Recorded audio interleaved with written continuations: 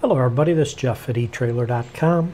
Today we're going to take a look at this agricultural trailer hub assembly for 9,500 pound axles. It has a 6-on-6 inch bolt pattern.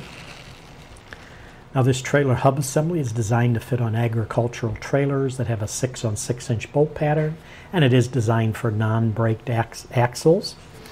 It does have a built-in grease zerk fitting. If I turn this around to the very back, if you look at the bottom right there, you'll see the grease zerk fitting on it. That allows you to hook a grease gun to that and pump grease in there, so it makes it easy to lubricate your hub assembly without having to disassemble the whole assembly.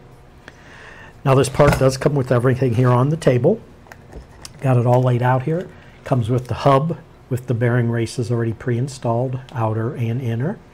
Comes with the outer bearing, which is part number 25877. Comes with the inner bearing, which is part number 25590, goes in the back there. Comes with the grease seal that'll install in the back after the bearing's in.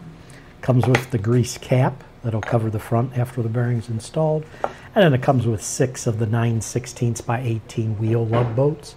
Now this is designed for use on the TRP spindle part number SP-803213-155. Now the hub itself has a 4,910 pound load capacity, so when this is used with a hub on the other side, it'll meet the 9,500 pound axle capacity.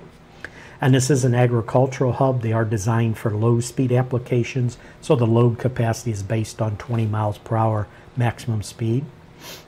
If you notice the grease cap here and the lug bolts, they are all a yellow zinc finish for corrosion resistance. Now the pilot hole diameter, which is, if we measure the diameter of this right here, is 4.62 inches, and the bolt pattern we mentioned is 6-on-6 inches. And again, the lug bolts are what are designed to screw in there to attach your wheel to the hub. But that should do it for the review on the agricultural trailer hub assembly for 9,500 pound axles.